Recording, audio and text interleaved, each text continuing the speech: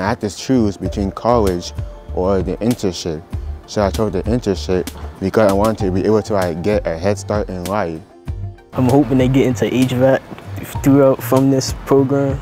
Obviously the money good, but also because I like it and it interests me a lot.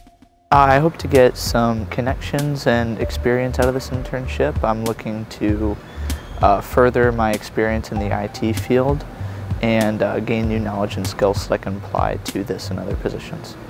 The people here are nice. Everything I work on here I enjoy. It may be hard, I may just be starting, but I really like it so far and I'm really happy being here.